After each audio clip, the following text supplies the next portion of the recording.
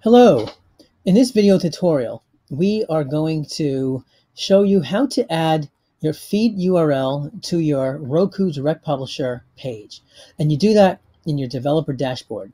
Now the question is, where do I actually get my feed? Because here's the thing, in tvchannelpress.com, where you create your Roku Direct Publisher feeds using WordPress, you know how to add Roku videos to your feed. The question is, where do you actually get your feed so you can put it into your Roku channel? Well, this is how you do it. You log into your tvchannelpress.com account and you go to Pages, just like you would any other WordPress page. Now here, we give you a Roku feed automatically. You click on View.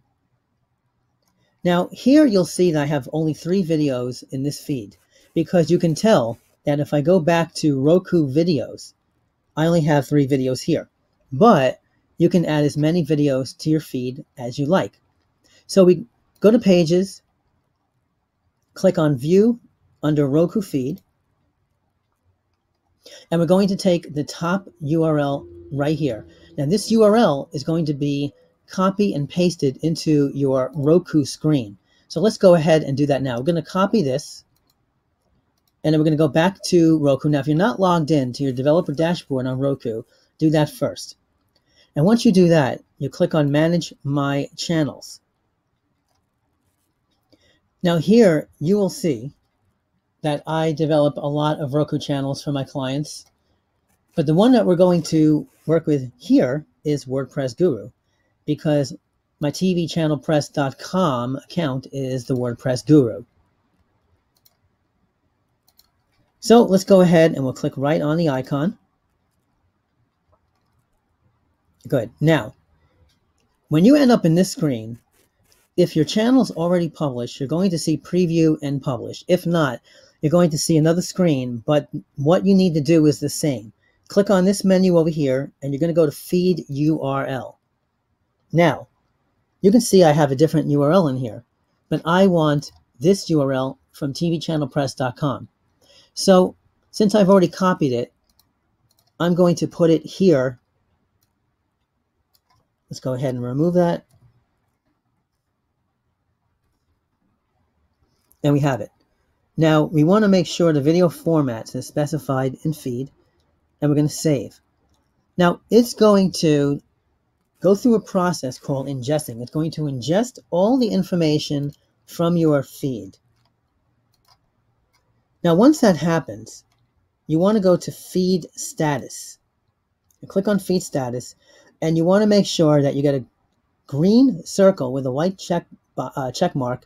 This means that you have 3 items, or whatever items you have in your feed, they're ingested successfully. If they're not, if there are any issues, and we will address this in another video, you will see right away that you'll have a red circle and with an X in it, and it will tell you what's wrong. And we'll address those again, like I said, in another video. Now, once you're done here, just in case, you're not always going to see this particular message, even if it's successful. So what you want to do is you want to click Refresh Now in case you don't see that yet. Sometimes it takes about 15 minutes for all the items to get ingested, especially if you have a couple of 100 items in your feed. But once you see this, you're good to go. Now you need to do one more step. Let's click on this menu again, and we're going to go down to Preview and Publish. And from here, you're going to click the Update button. And that's it. Now what you'll do is you will just do a quick system update on your Roku device. I'll show you how to do that in another video, but this is how it works. If you want more information, you can go to tvchannelpress.com.